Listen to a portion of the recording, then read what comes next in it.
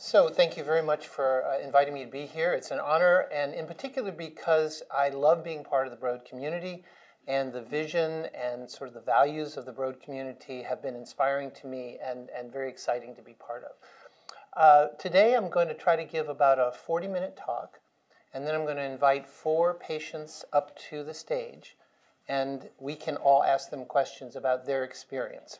These patients have been completely briefed about this. They're completely comfortable talking about their results. You don't need to be uncomfortable speaking to them about any question you want to ask them. 1 or 2 of them have already been on national television talking about their experiences. So feel comfortable. They're here listening to the lecture as well.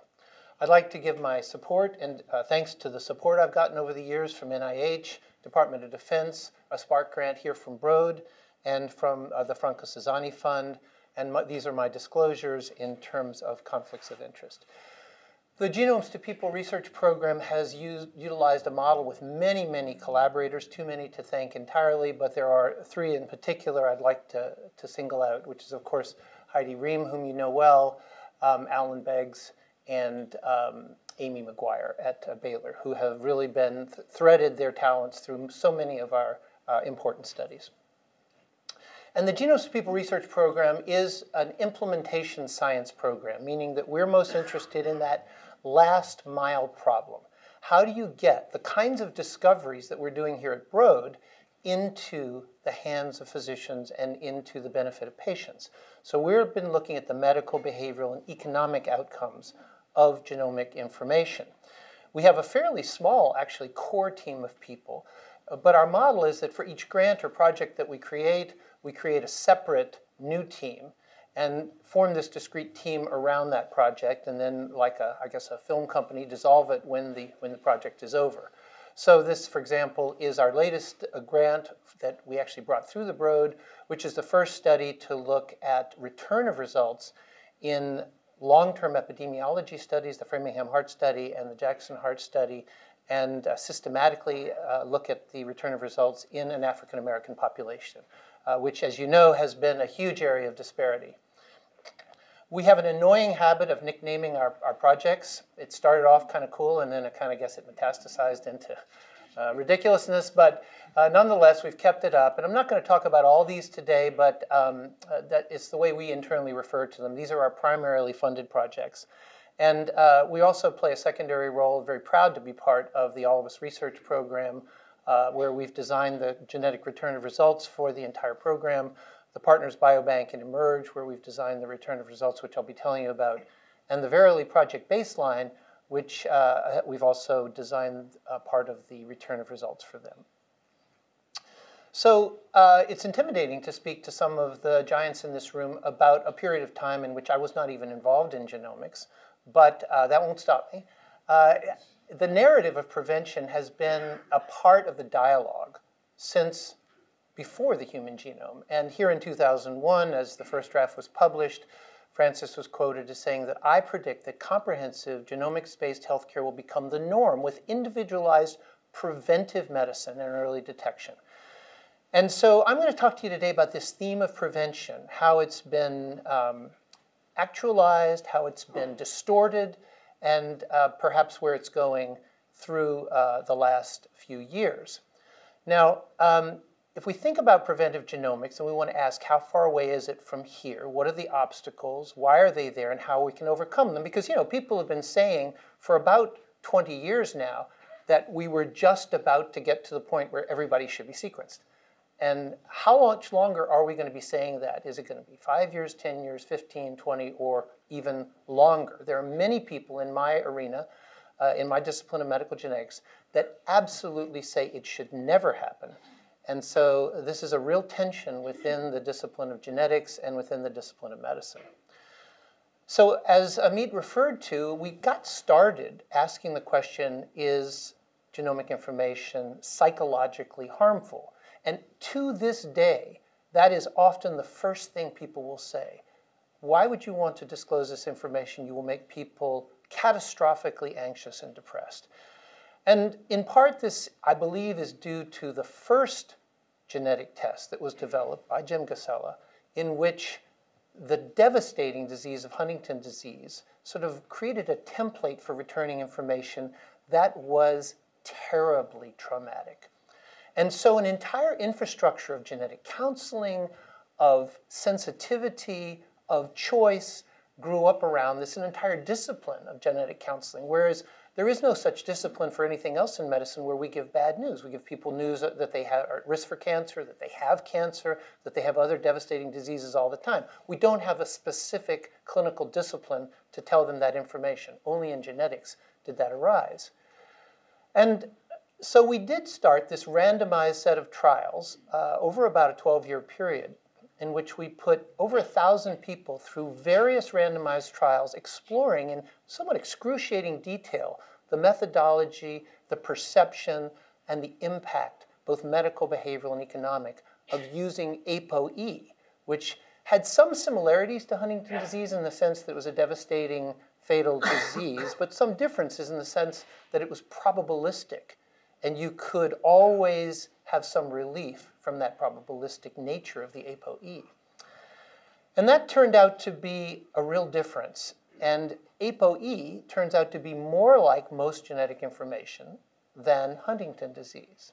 And so one of the themes that I hope I'll convince you of as we go through this is that, for the most part, genetic information, genetic risk information, is not traumatic to most people who elect to receive it. It is well received. They adapt quite well. These early results preceded the launch of the direct-to-consumer genetic testing initiatives, and therefore I got pulled into that consciousness early. They would invite me out, I would speak to them.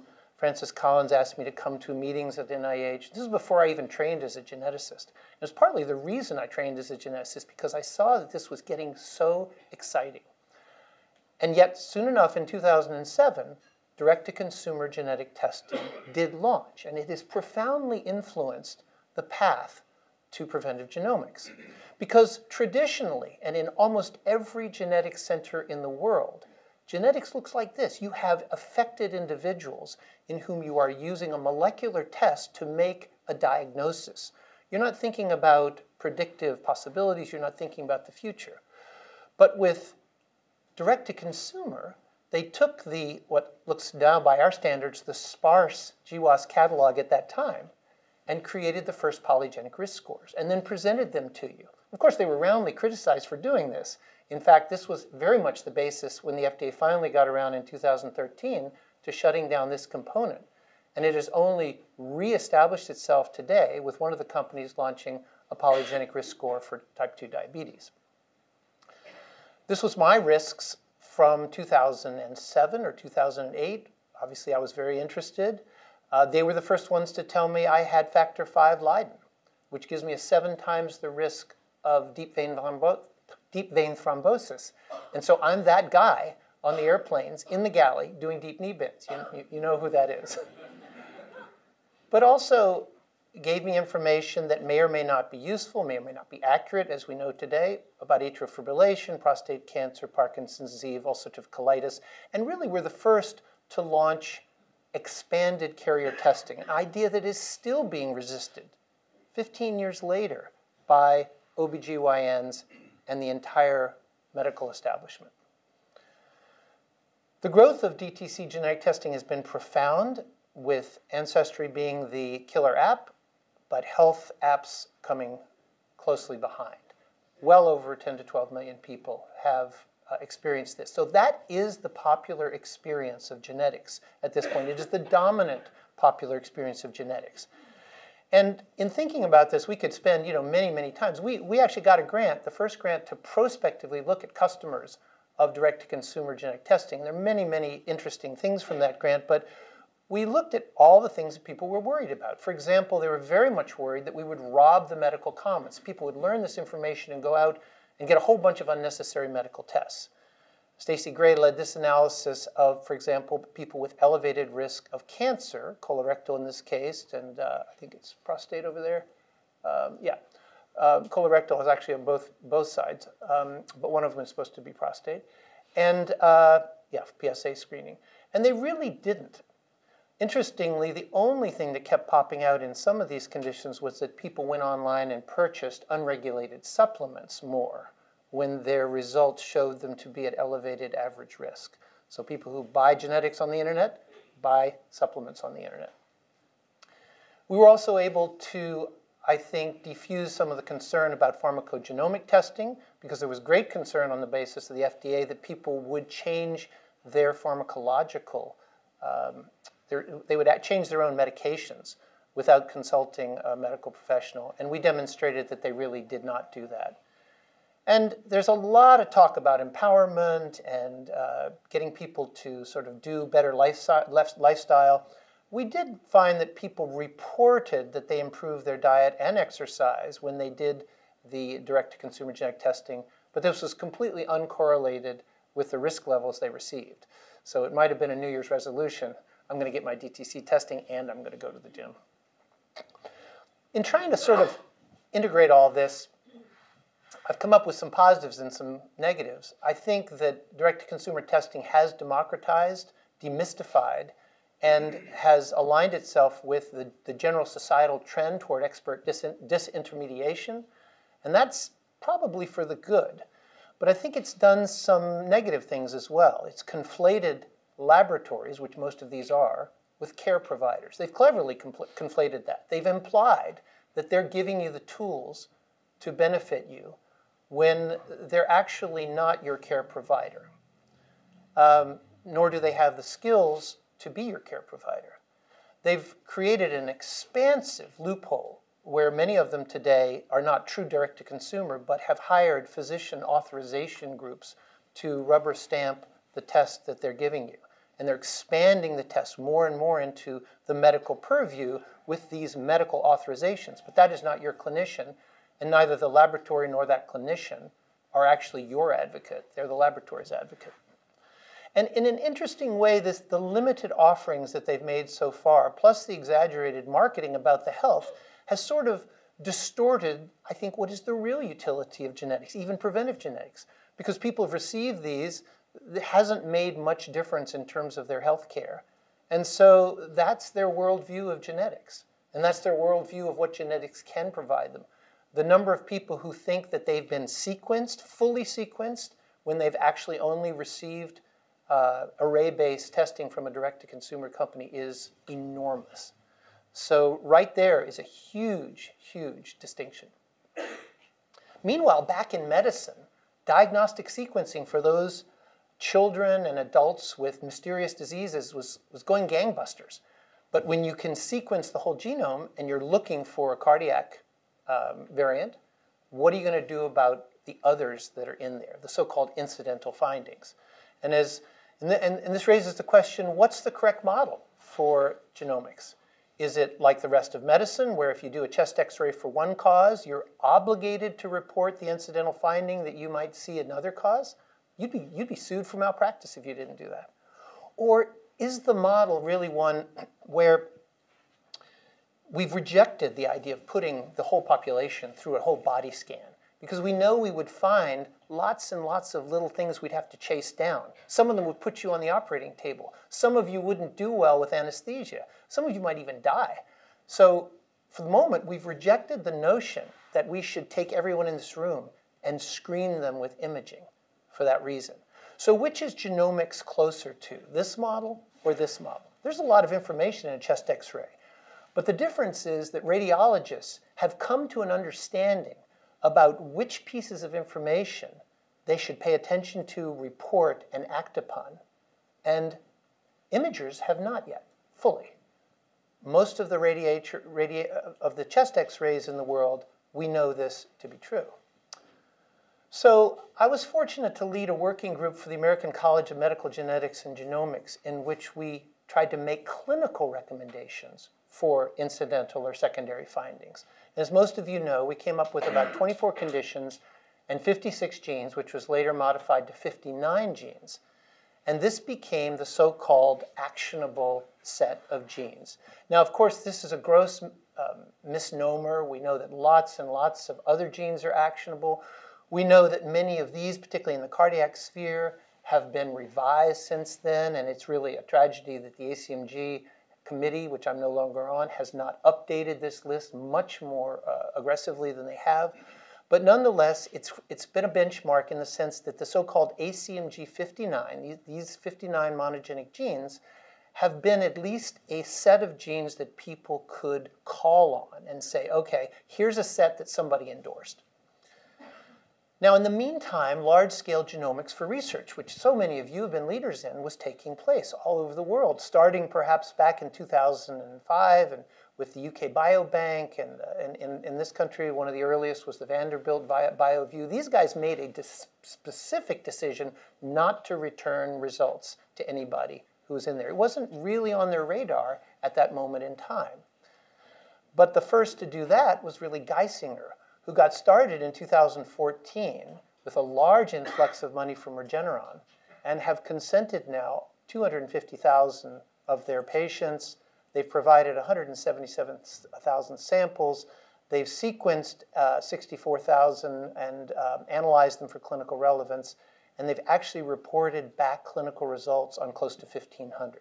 So this is sort of the largest experience in terms of returning this information.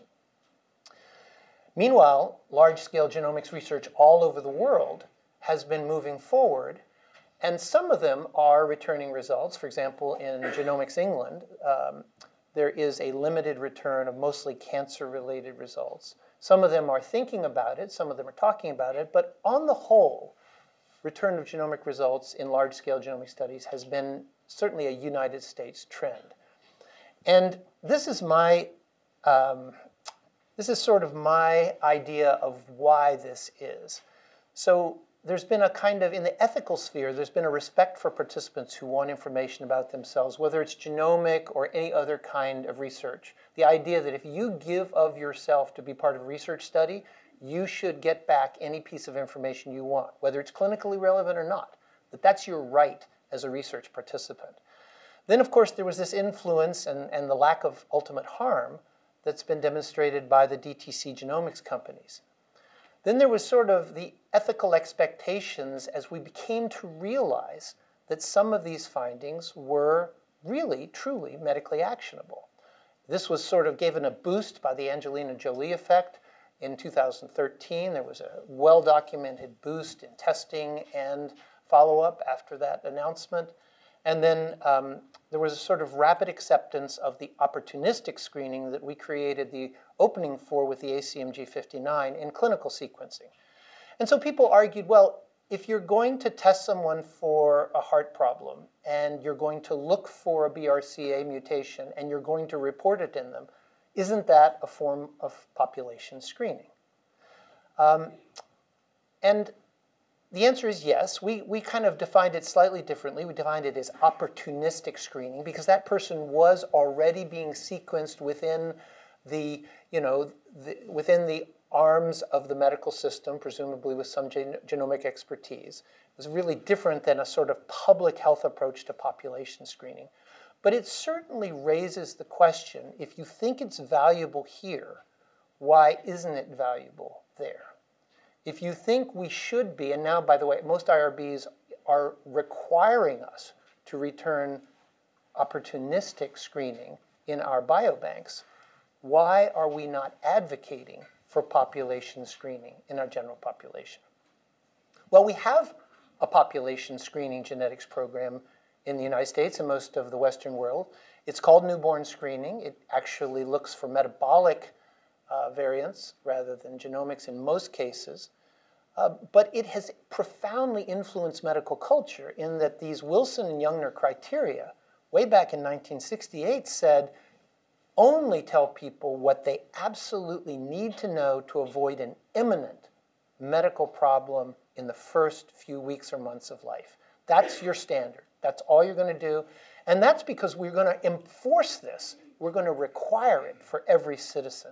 And that's a very different idea than the kind of screening where somebody can opt in or out. This is a true public health obligation, whereas other types of screening like colonoscopy and blood pressure measurement and mammography are actually quite optional. So it's important in discussing this to distinguish between an obligate public health program and an optional but potentially medically beneficial screening program that you have the freedom to opt out of. And so this population screening with genomics debate has genuinely intensified over the last couple of years and boils down to 3 arguments on one side and 3 arguments on the other. On the pro side, you actually can find medical conditions that were not previously explained or were misdiagnosed by screening people who didn't even know they already had a genetic disease. And one of the patients we're going to present to you fulfills that. You can risk stratify for people who either already have the disease and don't know it, or who are going to get the disease in the near future, and you can enhance surveillance and prevention. And many people simply wish to know. They wish to know whether it's early onset or late onset, mild or severe, childhood, adult, painful or painless, and actionable or actionable less. About 15% people want to know less if it's not actionable, but the majority of people, at least on surveys, say they want to know. Against this is the issue that rare conditions with low prior probability will be more likely to be identified in people who will not eventually develop the disease. It's not exactly a false positive because if they live long enough, they might get the disease, or if the disease was fully penetrant, they might get the disease. The variant is correctly analyzed, but because of censoring and because of variable penetrance, they may not develop the disease. And in rare conditions, you're quite likely to identify lots and lots of these. No one has really proven the clinical utility of finding these early. There's some common sense clinical utility, and I think you'll hear some of that from our patients, but it's very hard to say we're going to do genomic sequencing early in your life, and we're going to track whether you develop cancer 15 years from now, or heart disease, or your cardiomyopathy. We can treat it, and over 1 year, 2 year, or 3 years of an NIH grant, we're going to be able to see a clear differential. And it's really true that there's completely inadequate expertise in the entire medical workforce in the United States and around the world, because genomics is at this level a bit complicated, and it's not comfortable, and it's not reimbursed, and those combinations make it radioactive for most primary care doctors. So how do we study the value of population sequencing? Well, Geisinger, who's done the most in this area, has reported some beautiful papers. I'm not going to review their work, but the trouble with their work is that there are no control groups. It's very interesting because IRBs at this point have gone from skepticism to enthusiasm, spending no time in between at equipoise. And so at Geisinger, they believed from the get-go that this was a requirement, an ethical requirement, and they did not feel they could do a control group.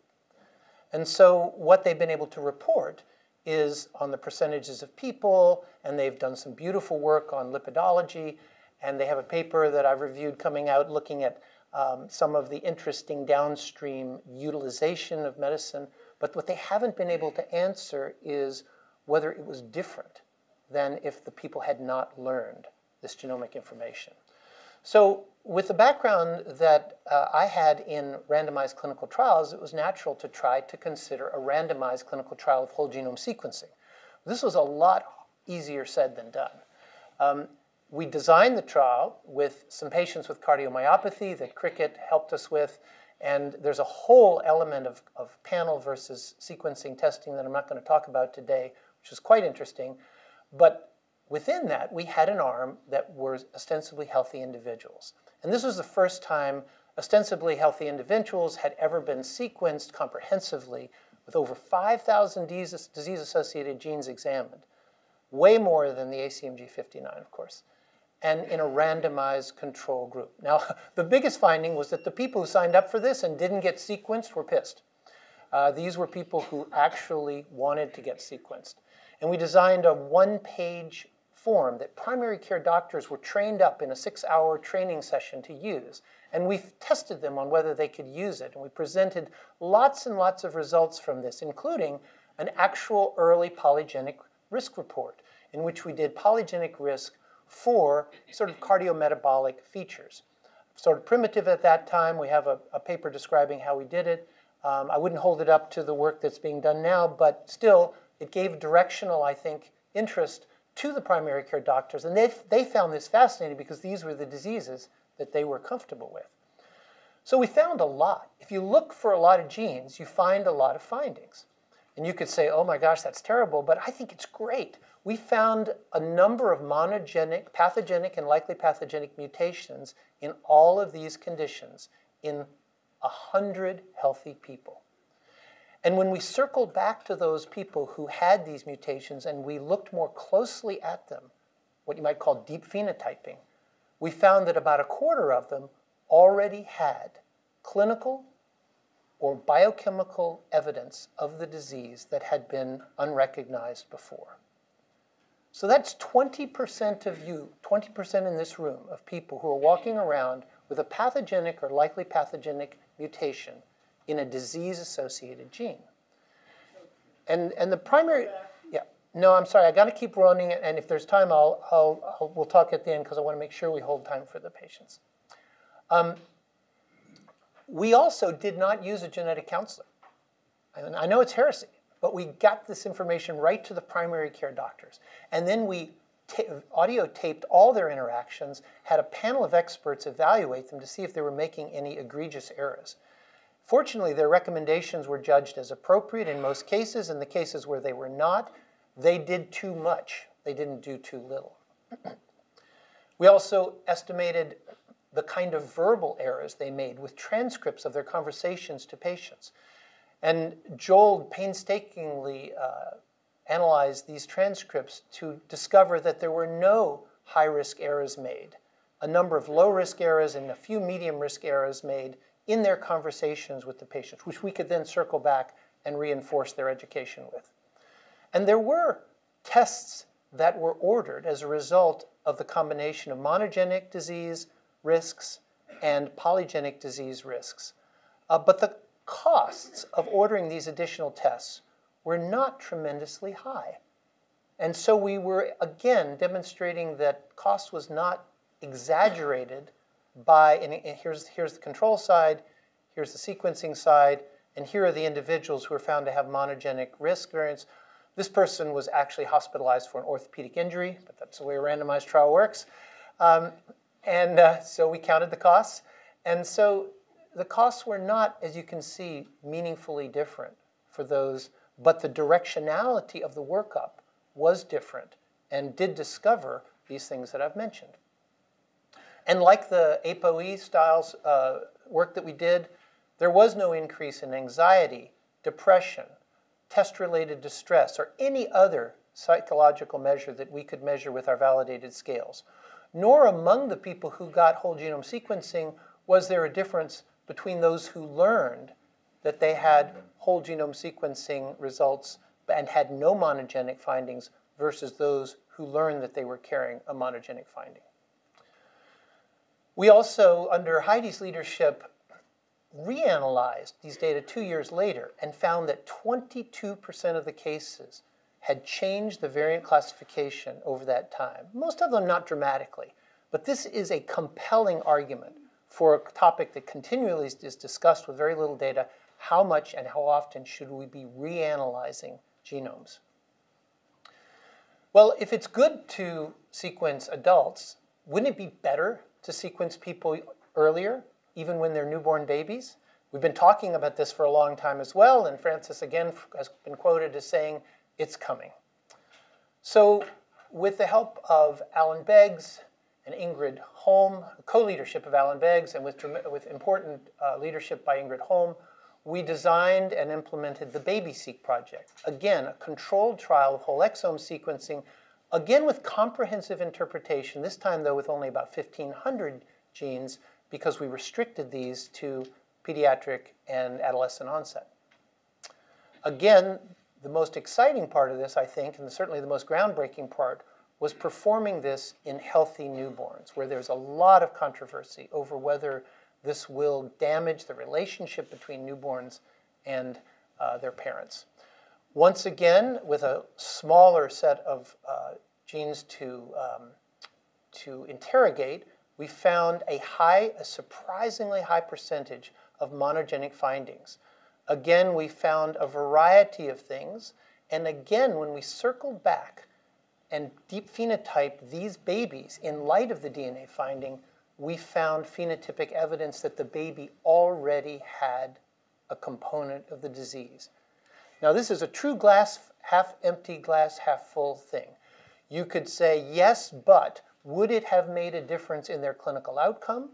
Or you could say, thank goodness we found that so we can surveil those babies, keep track of these pathology, and be on top of it as their life progresses. We also found, as we did in MedSeq, a lot of people whose family history turned out to be inadequate, even when collected by a genetic counselor at the beginning of the process. But in light of the DNA finding and going back and saying, are you sure there's nobody in your family with cancer? Or are you sure there's nobody in your family with fainting? We picked up important elements of the family history. So it's DNA as a kind of entryway to the entire medical profile. Once again, and very importantly in this case, anxiety, depression in the parents, validated parent-child bonding scales, validated child vulnerability scales were all completely no different from the control group to the sequenced group. And you're going to hear from one of the mothers today of one of the children in this study. With the help of and leadership of Kurt Christensen, we've been examining the cost structure of people after they learn that they've been sequenced. And again, it's dramatically undramatic. There really isn't a dramatic increase in costs, at least in the short term. Most of our analyses have been 3 months, 6 months, 1 year so far. And Kurt is leading modeling approaches to try to take what we've learned from the frequency of mutations, take what we've learned from the beginning data that we've had in the first year, and then model it out over a lifetime to try to ask, how much is it going to cost to actually prevent death, to save life in these children? And currently, these projections for just one condition are $230,000 per life year, which is, by most conventions, a little too much. But you can easily see that as costs come down for sequencing, analysis, that this will drop to about the $100,000 per life year saved, and that is close to the $70,000 to $100,000 threshold that we use in public health to justify a treatment or an intervention. So I think we're truly approaching the day where we can try to demonstrate that some of this is what you might consider cost effective. So looking across MedSeq in adults, BabySeq in newborns, and MilSeq, the first sequencing study in the active duty military in the Air Force, we can see that there is a high percentage of monogenic, pathogenic and likely pathogenic variants in these individuals, all of whom presented as healthy.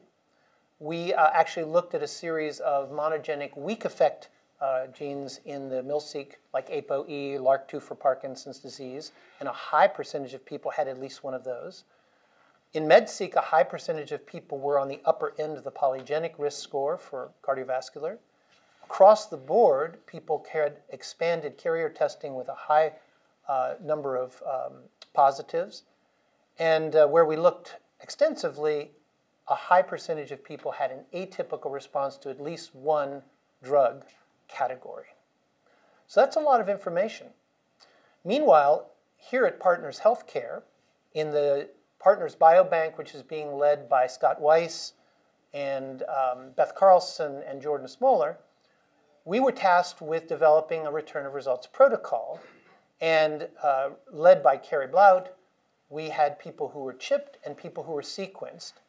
And so with the leadership also of Matt Lebo in the laboratory, we went back to the ACMG 59 and did a series of steps, sending them letters, sending them phone calls, giving them multiple places where they could opt out, resampling them since none of this was CLIA, then sending them to a specialist of their choosing or our choosing, and entering their results into the EHR.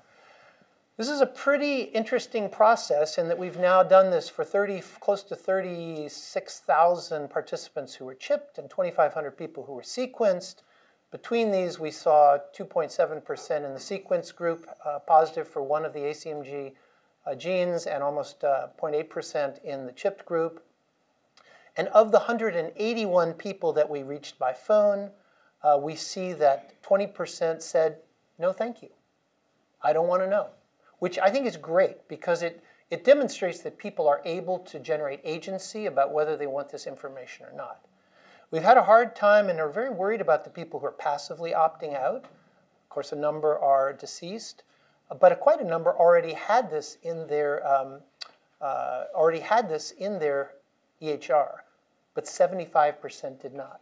And when we called them, Cricket asked me the other day, is it because they had a secret file with this information and they just weren't telling you? Well, everyone that we reached by phone did not know. They did not, it wasn't that it was just not in their EHR, they truly did not know it. So 75%, as best we can tell, had no idea they were carrying any one of these 59 mutations. They were mostly cancer and cardiovascular, and the percentages of each were pretty similar whether you got it off of the chip or whether you got it off of the sequencing. We've recently been looking at whether these people met NCCN criteria, for example, for the 15 cancer genes or not. First of all, again, among the cancer genes, just the cancer genes, only 45% had this already in their EHR and 55% did not. And it turned out that half of them met NCCN criteria when you just reviewed their chart. If you never saw the person, if you never looked at their DNA, you just looked at their chart, half the people met NCCN criteria for genetic testing for cancer. And if you looked at those, about half of them met it on the basis of family history. But it's a lot of work, and it's not funded.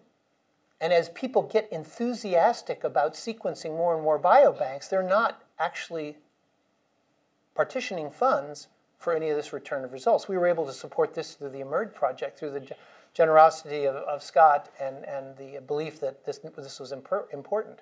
But look at the number of letters that we sent just for this 152 people and the number of phone calls we sent. This was hours and hours and hours of really grueling and sometimes very unsatisfying work. There were people that we had 40 interactions with. I'll call you back. I want to do it, but I don't have time now. And we kept chasing them down. Nonetheless, this is the procedure that, with a few modifications, that we've developed for the purported 1 million people that are going to be enrolled in the Precision Medicine Initiative All of Us research.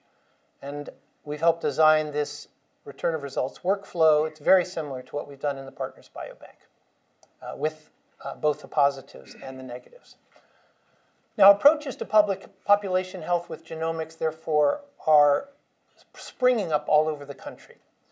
Most of these are being started by places that are not particularly academic. They're not particularly focused on research. They're doing it as market differentiation. And they're hiring direct-to-consumer laboratories to provide the testing for this because they're doing it cheaply. Very interesting, with the exception of Geisinger, who's done it a completely different way. But even they have now made it a clinical service. So this is a really interesting phenomenon. You can see that the sequencing is with the orange color and the genotyping is with the blue color. And with really not a very sophisticated sense of the limitations of either, whether you're talking about what's missing in array-based testing or whether or not they're including structural variation in sequencing, it's really a rush to say, hey, everybody, look at our healthcare center. We're doing population genomics. So that's an interesting development. When I've been asked to comment on this or advise these, what I've been trying to do is push them into this corner of this three-dimensional graph. There are now, thanks in part to the enormous efforts of ClinGen, which Heidi, of course, helps lead, there are now some types of semi-quantitative standard for gene disease validity, whether it's definitive, strong, or limited, for variant pathogenicity and for clinical actionability.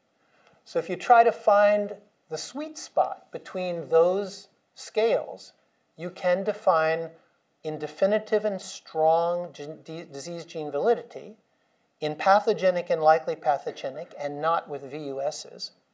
And in those conditions, starting with the ACMG59, that are unabashedly clinically actionable, you can define a sweet spot. And so I think if we take these healthcare systems and we sort of nudge them to move into that sweet spot, we are probably minimizing the harm and possibly maximizing some benefit that is going on there. But if we really want to capitalize on the benefits of genome sequencing, we have to be comprehensive, and I believe we have to do it in a medical context. So at Brigham, we've started the Brigham Preventive Genomics Clinic. We have a number of clinicians, medical geneticists, primary care doctors, and genetic counselors. We created a menu for the patients so they can decide whether they want to pay out of pocket for whole genome sequencing or a panel. We spend a good 2 hours with them. Their insurance pays for the visit but does not pay for the testing. We've struggled with the potential elitism of that, but we are collecting the information and we are using it secondarily for research, but we're offering it as a true medically contextualized, menu-driven, preventive medical experience. We examine the patients, and some of what we found in the first 90 people who've called us is remarkable. First of all, some of them are still being scheduled, but several of them, after we told them what we did, they declined after a quick phone screen. Some of them had heard of us from outside Boston and didn't want to travel to Boston. 6 of them, or this slice of the pie, just on the phone call, we said, this is the wrong test for you. You shouldn't be getting this test. You should be getting an indication-based genetic test. And here's how you can do that. Go to genetics clinic, go to cardiology clinic, go to oncology, whatever. Of the people who did come and see us, 7 elected for limited screening panels because they were only interested in certain things. 12 of them, once again, once we either found physical findings or family history or complaints, we said, this is not the right test for you. You should get an indication-based test. And then on the others, curious and interested in true screening, they got whole genome screening. So I would argue that this is a counter-argument to the notion that we can help everybody with population-based sequencing, until or if population-based sequencing and its analysis gets just as comprehensive as what we can do in this clinic. And that's a possibility, but I believe it's still a ways off. So are we almost there? Is it time? Will you leave this room and go out and get yourself sequenced in a medical context, join a research program in some way? Well, I'll leave you with these numbers. In monogenic disease, we're finding that conservatively, 15% of people are carrying a dominant mutation, 80% are carrying a recessive mutation. If you're planning to have children, I would argue that this is important to you. Low probability, but important for you to know. And you will not get this kind of comprehensive, expanded carrier testing from your OBGYN today. Everybody's excited about pharmacogenomics. We don't really have to push that. That's familiar to the medical model. And we've even looked at the literature, including much of the literature that's come out of Mass General. And this is, correct me afterwards, please. This is my estimate of the number of people who are greater than 2.5 times the risk of the rest of the population in each of these common conditions. Now, if that's even close to accurate, then what we have is, in the general population, or at least the general population of whose ethnicity this has explored, we have about half of males and a little less than half of females who are carrying at least one polygenic risk score that is at least 2.5 times riskier than the rest of the population. And if that's true, of course, many of these already have the condition, so it wouldn't be news to them, but a substantial number of these would be at risk and can be intervened. And of course, our formerly a fellow with our group, Jason Vassy, has just gotten an Innovator Award from NIH in order to do a randomized trial of this, which we're very excited about. We've also done the first randomized trial of using cardiovascular polygenic risk at Mayo Clinic, and we demonstrated that, I think for the first time, that a biological measure, a proxy measure for future health, in this case lipid levels, were improved when the patients and the clinicians together received the polygenic health risk in the high-risk individuals. So I want to finish up by reminding you of these numbers, and thank you for your attention so far. I think we finished exactly on time. So as the patients are coming up to the front, let me open it up for questions, starting with you, Matt.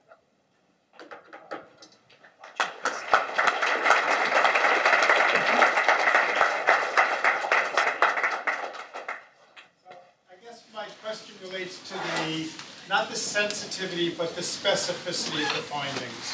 Because 20% in your adult sequencing seems high to me.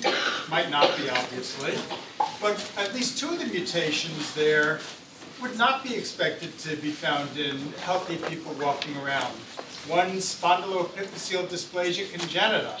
That's a very recognizable condition.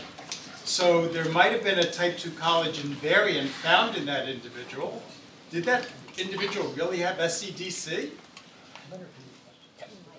Yeah, the question is a very specific one about that mutation, and I don't know. I'll have to go back and ask. But the general one about specificity is absolutely right on. And I think that's a question that we hope to answer. I mean, one of the things I've talked to Daniel about is to what extent can we go back and find some of the individuals in Nomad, and it's very complicated there. But in Framingham and Jackson, where we have living patients being followed, we now have access to 7,000 top med genomes. We now have gone through 2 years of work to get an ancillary study approval from them. And in addition to returning the results, we intend to try to go back to people and find out, is there any sign of the disease? Is there a biochemical signature of the disease? Was it missed, or is there absolutely nothing, especially as they grow older? Because that's the question, absolutely. Yes. Really nice talk. I just had a quick question on how insurance is paying for this. I mean, as you know, I'm a preventive cardiologist, and so people come to me asymptomatic, and I can bill for abnormal risk factors, hypercholesterolemia, hypertension. But there is no billing code for an abnormal genetic finding as the reason. So how are you thinking about this? So the question is about billing for Preventive Genomics Clinic. We are currently billing under genetic counseling and no diagnosis.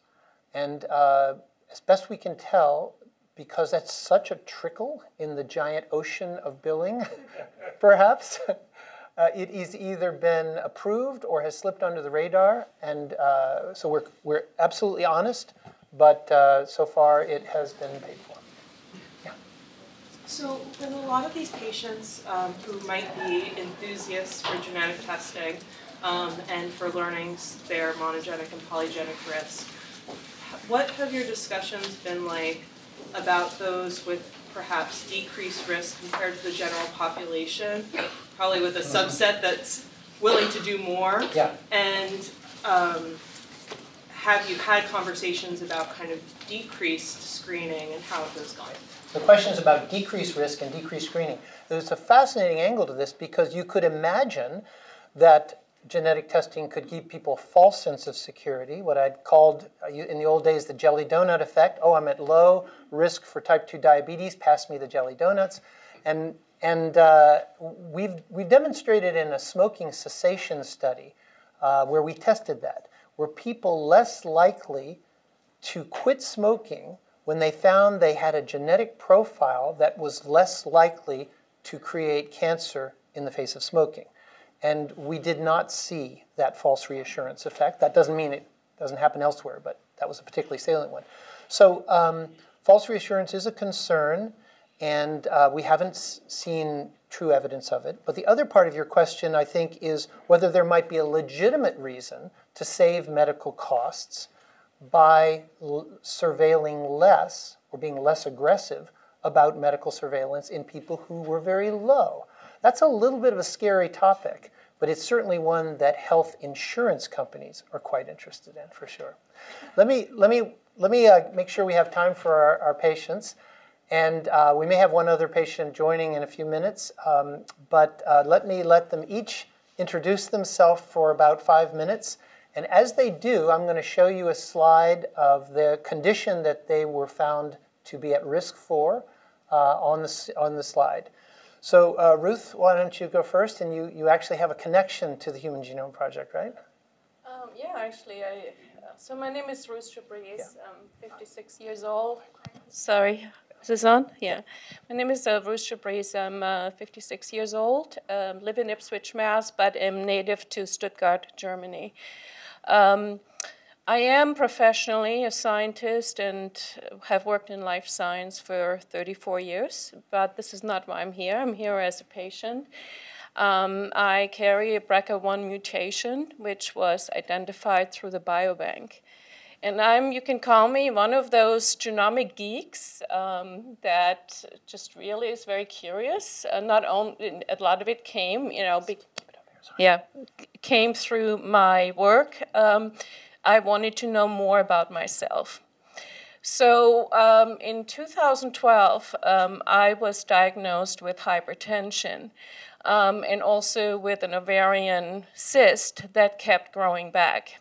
I had one when I had my first child, which was removed laparoscopically in 1994. And then it came back in 2012, coupled with hypertension. So I went on meds, and I had my left ovary removed and the cyst, and stabilized medically. Everything was great. The pathology that took place back then in 1994 and 2012 came back as BRCA1 negative, which was interesting. It was done here in the local Leahy clinic system, but things have changed a lot, as you just heard from Dr. Green. So anyway, I enrolled myself in the biobank in 2015, and a lot of it started through when the electronic health records went digital. I actually discovered the biobank through the Partners Gateway. And so signed myself up with the cardiology group because of my hypertension. And they then suggested, why don't you go to the General Research Bank as well, which I did. So I did, and knew I probably may never get any results back, who knows. But if they find something, I hope they would contact me. I also enrolled in the All of Us program and had myself tested with 23andMe. The interesting part on 23andMe is that based upon the populations they choose, I'm a complete wild type, okay? And it was just not worried. I learned a lot about my ancestry, but until last year in July, I got a call from a genetic counselor at MGH. And they asked me, you carry a mutation, would you like to learn more about it? I said, sure, why not? So it was shared with me, and the next step was to then get a repeat test, which was a saliva test, which confirmed the mutation. I thereafter had in-person meetings at MGH with counselors, and I was referred to genetic cancer surgeons. As BRCA1, right, puts you at high risk for breast and ovarian. Since I've had a history on the ovarian stuff, I said, let's just get rid of it all. And in October last year, I had a complete hysterectomy. And I have to say, it was here at MGH in Boston, and it was a piece of cake compared to 3 other laparoscopies that I had done. I recovered super fast, and I'm feeling great. So now I'm approaching the breast cancer screening. The recommended guidelines are twice a year. And still debating where I'm going to do it, if I'm going to go into the Partners or the Leahy system, not sure yet. But I want to say from the insurance side that everything was covered. Everything, no question asked. And even to the point I shared these findings, the pathology of the hysterectomy was benign, which was good news. I did share all of that with 5 siblings in Germany. and I have 2 daughters. My daughters are 21 and 25. The 25-year-old had herself tested. She lives in LA, and she's not BRCA1 mutation positive. So she was really thrilled about it because it changes everything for her about her family planning moving forward. My 21-year-old, she's not sure yet what she's going to do with it, but she actually came to the appointment with a genetic counselor, and they're both very involved. My siblings in Germany, I think they don't know what they're going to do. Who knows? It's different in different countries, especially on the privacy side, but I wanted them to know. And my stance is I'd rather know and do something about it than not know. Perfect. Okay? So we're going to thank you. Thank you so much, Ruth. Yeah. We're going to ask Brian to tell his story too for about 5 minutes. Thanks. Hey. Hi. Let's get to this one. Okay. Hey, we'll switch. Oh, wow, look at that. All right. Hey, thanks, Ruth. Thanks, Dr. Green. So this is not karaoke. I saw the microphones. Okay. My story is kind of long, convoluted. I'll try not to throw out too many red herrings. So 16 years ago, diagnosed with multiple sclerosis. Not important to what I'm talking about today, but because I got multiple sclerosis and was coming here to Mass General, my doctor eventually told me about the biobank and said, hey, you want to get sequenced and stuff? And so I said, yeah, that sounds great. Let's go ahead and do that. Was not connected with the multiple sclerosis, but it was how I got introduced to the biobank. So then as part of treatment for MS, I was switching medications, and I took this drug that was going to clear out the Aubagio so I could start on the acrelizumab, and that medication that cleared things out caused problems. I had this issue with my whole GI tract and my appendix, and I had to go in, so I went in and got checked, and anyway, that all got fixed, but they said, you should come in and get a colonoscopy afterwards, so I did. But at the same time, I got a call from the biobank, and they said, hey, Brian, we found something out that you might want to know about. So I talked to them, and I found out that I had this attenuated FAP genetic mutation, and I'm not even going to try to pronounce what FAP actually, the acronym means. It's just, it's beyond me. And look, it's right there. So you guys know all this. I don't have to tell you.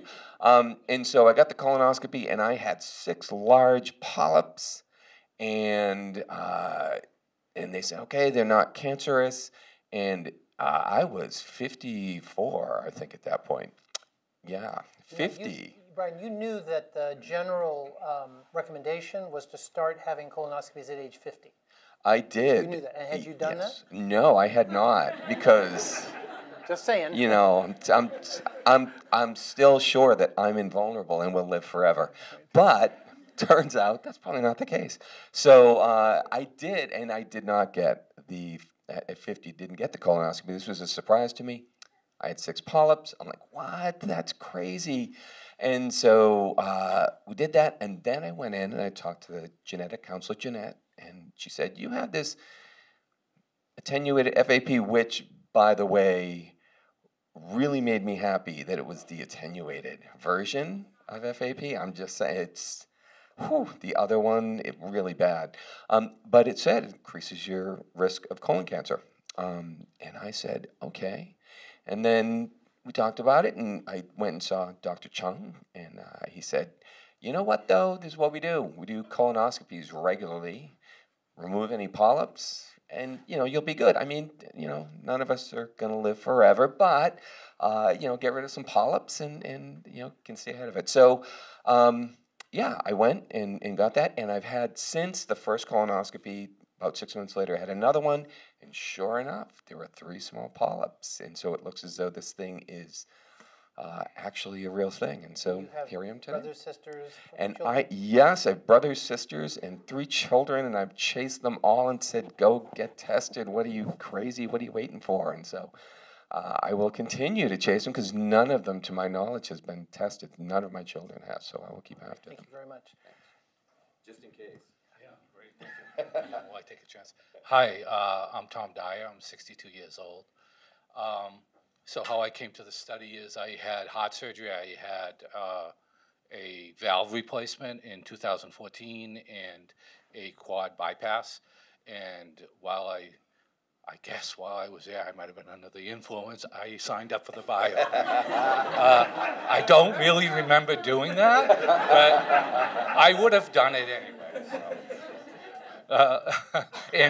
So a couple months ago, I was in Ireland. I was traveling. I was on vacation with my partner, and I got a phone call saying that some evidence come up in the genetic testing, and which was, wow, okay, I didn't even remember that I had genetic testing, so it was interesting, and so I came, we followed up, and I came in and we talked about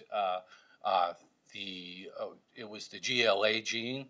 The GLA gene has a variant that will cause something. I think it's a rare disease called Fabry disease, and it's a problem with lysosomal. It's a lysosomal disease, and Dr. Green clued me in on what it was, in that there's actually there's a new treatment called Garofol for it that came out in 2000. That was FDA approved in 2018. But so it was kind of overwhelming, to get all this information. And at the time, we had cameras on us as well, so it was a little distracting. But so I promptly went home and looked it up and got freaked out by the fact that a lot of people don't live to be past 50. Depending on where you look, I mean, the internet can say anything, right?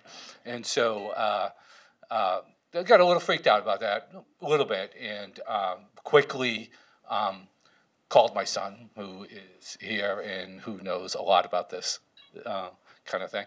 And he's worked at the NIH and here at the Broad. And he looked it up and helped me out, and determined that it was probably a non-classic variant, because I'm 62 and most of the the effects come out in childhood and adolescence. So that was relieving. So that was good. Good.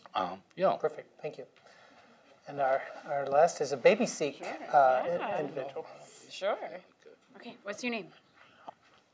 You're not going to speak? We practiced. What's your name? Can you say it? Cora. Good job. And what do you take every night after dinner?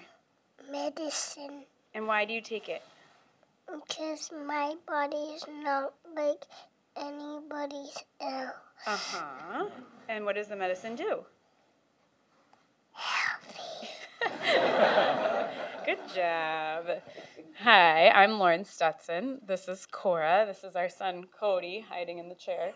We're a part of the Baby-Seek project. Cora was born 3 years ago, and I was approached in our hospital room less than 24 hours after giving birth. I was not willing to hear anything unless it was some sort of miracle drug that made childbirth easier. But my husband listened, and we signed Cora up for the Baby-Seek project. And in the mass newborn screening, they test for something called biotinidase deficiency. And when we went home, the doctor called and said that Cora was flagged for biotinidase, but we didn't have a history of it. Just come in, we'll get it retested, we'll see what's going on. So we took her back, she did blood work again, and she came back as fine. And then about a month later, we got a call from Baby-Seek that Cora had been in the group that was tested and that she had a partial biotinidase deficiency.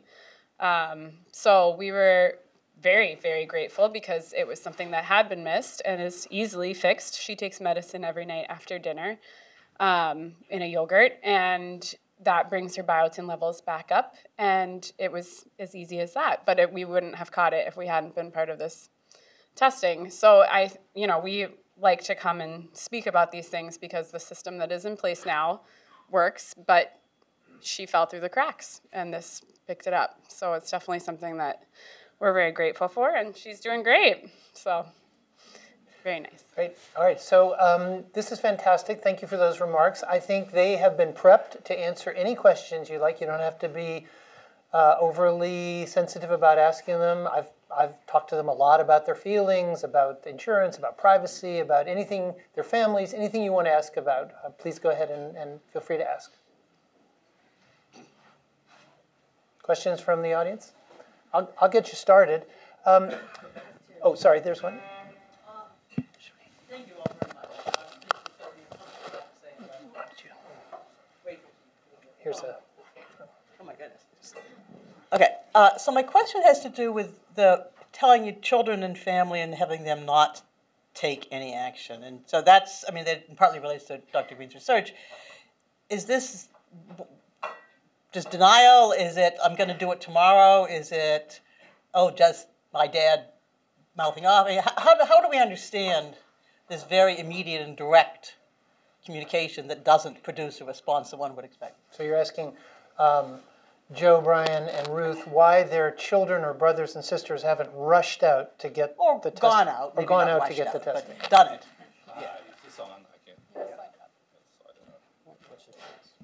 Hi, can you hear me? Yeah, I have a large family. I have four brothers, 3 brothers and 4 sisters, and I've notified all of them, and they've pretty much blown me off. I don't know. I don't know why they haven't reacted, you know, to getting tested. And my daughter, this is my particular case, it's X-linked. The gene is X-linked, so it would be my daughter would be the most at risk for Fabry. And she's just a really busy person, and so I think she does want to get it done, but when she has some time, yeah. Did that answer your question? Yeah. Yeah. There's no real answer, I think. Yeah. It seemed a lot more significant to me when I heard it than to them. Yeah. So I can say that there is a complication for the FAP, attenuated FAP gene, that has made it challenging for my kids. In that, if that shows up, nobody is allowed to see that because it's HIPAA protected, except insurance companies. And then you can be denied short-term, long-term disability and other types of insurance if you have the FAP gene. So if they go and they get tested and it shows up and it's in their medical record, then and they're very young, right? So that means for the rest of their life, maybe they can't.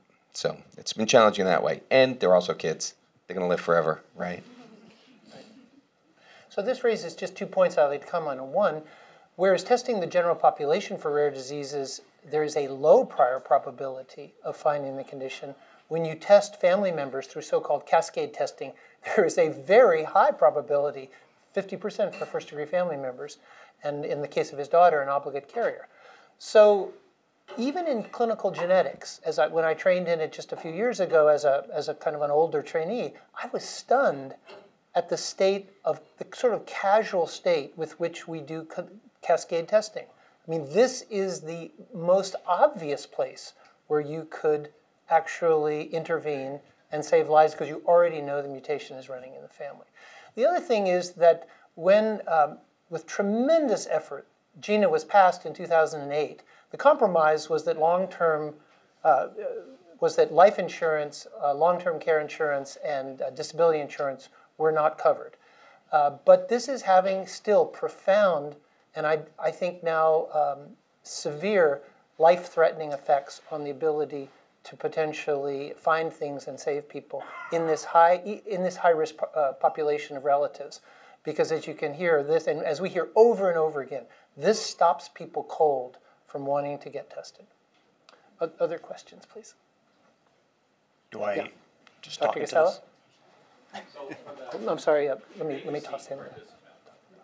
What's your understanding and expectation for the future applicability of the data in the sense that your child's been sequenced now, that sequence is sitting there and knowledge is changing all the time.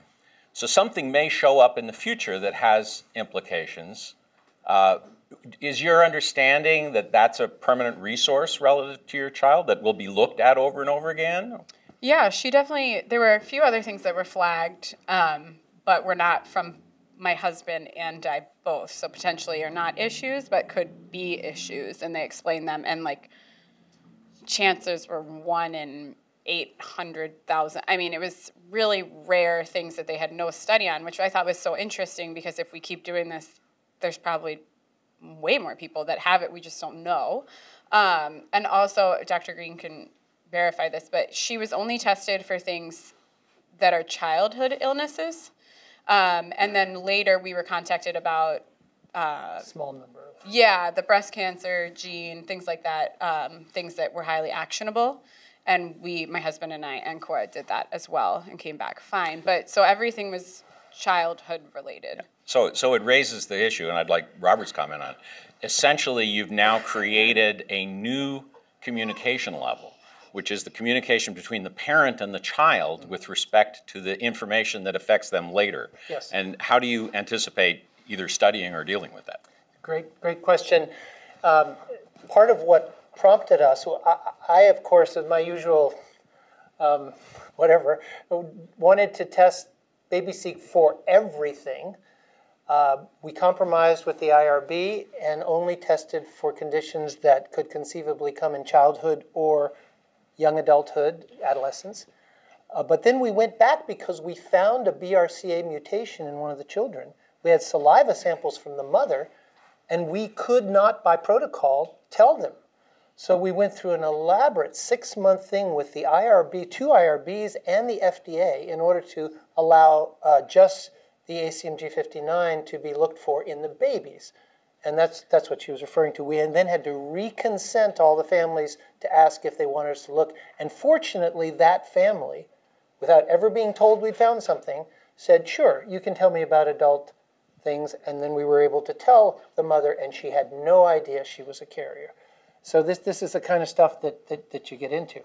But Jim's question also, I think, raises the notion that the individual is not so much the patient, it's the family that's the patient. It's not the way we think, and it's not the way we bill, it's not the way we protect privacy, it's not the way we do anything in our healthcare system. But I think we're going to have to embrace that variation on our concepts as this information becomes more. Jim, let me just, I took it away from, from you over here. Yeah, so my question is for the gentleman with the Fabry, the gene associated with Fabry. For Joe. And you described a moment where you found out you had this gene, and then you found this scary information about people usually having a serious consequence by the time they're 50, and that wasn't happening in your case. And then learning more from other sources, and I think your son. I'm curious, in your own words or in the words of people that helped clarify things, whether there are explanations that you found helpful in reconciling, okay, it wasn't deterministic, it didn't just automatically happen. How do you reconcile this? You have this gene, but you don't have the symptoms.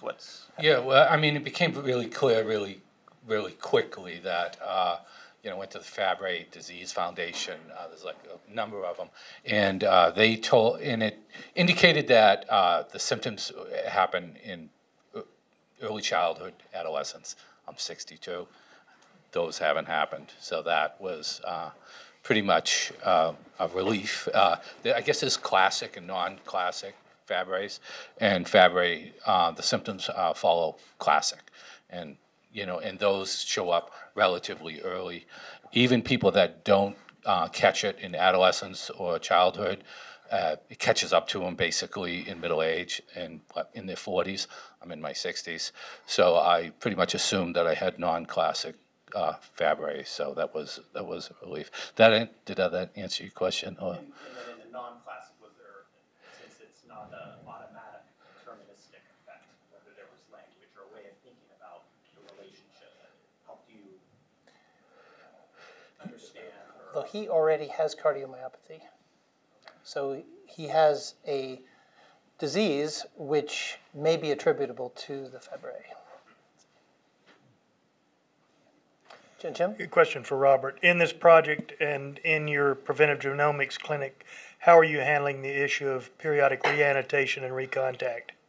The question is periodic reanalysis, recontact. In some ways, we are not handling it. There is no billing mechanism. There is no protocol.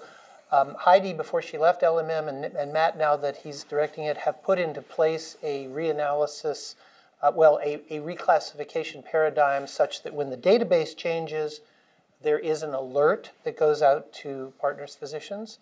They may have data on how many times those alerts are read, opened, acted upon. So there's certainly attempts to do that, but across the country, there's no systematic consensus that this needs to be done. I guess Heidi, there was a paper recently, right? That maybe you could comment on that. There was a paper recently that addressed this from was it the ACMG or AMP? Yeah, so ACMG has come out with some guidance around reanalysis, recontact, and the gist of it is it's the responsibility of all parties have to do this in some way, shape, or form. The lab needs to try to update. The physician needs to reach out and recheck, and the patient themselves, as they move around healthcare systems, need to take some ownership. So, there is some onus on all parties. I think the main point is awareness that knowledge and evidence and variance change, and you have to keep on top of it.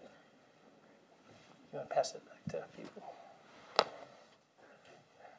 Fabulous morning, and thanks to the patients for coming in because it adds a reality to it. It's been beautifully presented, but one of the issues which you haven't developed yet, and I'd like to know how you're handling this, is there's sort of a heavy note of sort of genetic determinism to the day. In other words, you have a gene, you have a disease. Penetrance is a real issue for a lot of dominant conditions and certainly for polygenic risk scores. How do you handle the issue of penetrance? Because it relates very much to family testing. I may have the disease, I may have the gene, but I don't have the disease. Should I be worrying about that? And it plays such a big role in the link between genotype and phenotype here.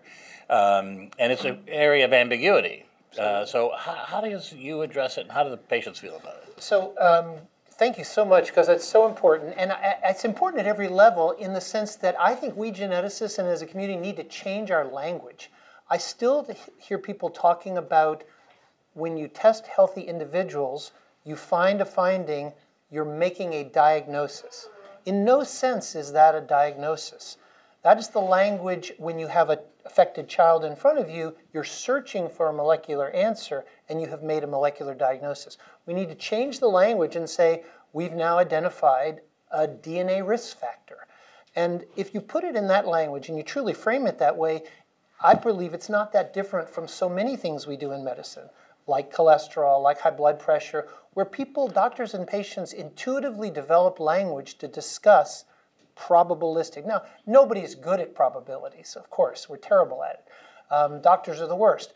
But you can sit with a patient and say, look, your cholesterol is elevated. This puts you at increased risk for heart disease and stroke. And so we can talk to Brian and say, you aren't necessarily going to get colon cancer. I'm not telling you you're going to get it. But you have a condition that puts you at increased risk over your lifetime. Let's take steps like frequent colonoscopies. They get that. And that's part and parcel of the day-to-day practice of medicine. The other thing is that I think more and more geneticists all know this, but more and more we're finding that the classic forms, particularly of the monogenic diseases, is only the tip of the iceberg, and we're finding partial syndromes. They may or may not be life-threatening, but we're finding either biochemical abnormalities or partial clinical features. So we don't know for sure that with a 40% biotin level that this baby has, this baby's going to get the rash, the developmental delay, the seizures. I mean, it's a horrible disease when you have 0 enzyme. We all have 100. She has 40%. I can't tell you with absolute certainty that this baby would have been impaired, but on the other hand, if this baby had 10 IQ points or 20 IQ points less when she got to college, who would know? That would have been completely invisible to all of us. So this N of 1 stuff is really tricky because we're not going to get 20 or 50 or 100 patients with 40% biotinidase level, put them in a randomized trial. We're going to have to do some things on best estimate, faith, and good medical judgment. The corollary of that is that you now have an example that can be put out to the screening community for all those kids that showed up as positive that upon retest weren't positive. Yes. Should be treated at this time. Or at least should have an enzyme, a quantitative enzyme level, which they don't get now. Yeah, exactly. Who's next? So my question is open to any of y'all. It's about informed consent. I think many of you, did informed consent in the context of a biobank or registry when you were not necessarily sick or had a symptom. And I'm just wondering if what ultimately happened with y'all in terms of getting the call from the biobank and the subsequent workups, did you feel like you understood that was what was going to happen? Were the expectations from the informed consent matched the actuality of what ended up occurring? So for me, the workflow that Dr. Green had showed earlier, where, after all the testing and the meetings, there is a final step of entering the condition, right, or whatever is into the electronic health record. So this did happen on mine. So now when I go in, I see I have a BRCA1 mutation. But I was fully aware of that. I consented to that. My stance was I'd rather know than not know and deal with it. And in fact, actually at the breast mammogram clinic where I go to locally, they have a standard survey now that you have to fill out when you come in. It's on iPads, whether you were BRCA1 tested or you know that you have the mutation. And that's new. This wasn't there 2 years ago, but it is now. And so the radiologist, I had a mammogram done last fall, she's dealing with it in a very responsive, positive way. So I see no issues. And Joe, you had forgotten you had even signed up for the biobank, right? Yeah. So in what sense were you consented to receive the genetic results? Was that? Did you ever feel like you hadn't given consent? Yeah. I guess, I would have signed up for this. It's just in my nature to do that. I mean, I was pretty much, I had been looking into my family history, and I had, I want to know a lot about myself. And so I think it was just in my nature to do that. But I was under some serious influence of opioids, I think, maybe when they came to me, after having the, but I don't, it could have been that.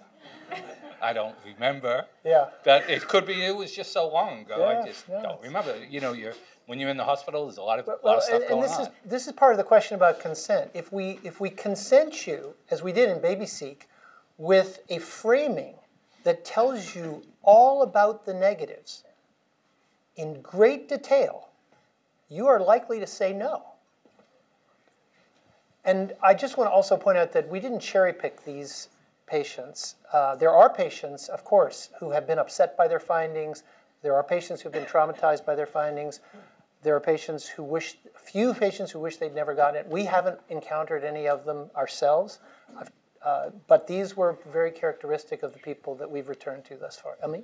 Robert, first, thanks so much for the patience for coming here. It's just a wonderful treat for us. And I do want to give Robert the closing words. And you mentioned this skepticism about genomic medicine and maybe a missed opportunity where the IRBs went from pessimistic to overly enthusiastic. But I want to get your insight about what would be your dream study that could be designed, say in 5 years, where you actually use genetics to prove an improvement in outcomes. And how might you design that for, say, a 5-year time frame? Yeah, I've actually pitched a large scale of MedSeq and BabySeq to NIH and to some large private foundations and to some large donors. And it hasn't yet been funded, but I think the idea would be a large-scale study that was truly a randomized trial. And you could do a stop-start. You could do a group that was randomized at the same time and then was disclosed maybe a year or two later so that everybody actually did get disclosure. But I do think if we're ever going to get the United States Task Force on Preventive Medicine and other learned bodies to agree that this is important and get insurance companies to pay for it, we're going to need to show them the evidence at the level that they expect for everything else. And that is, in general, randomized trial. Now, when you aggregate rare things together, it makes for a messy trial. But it's not impossible to do. Jim?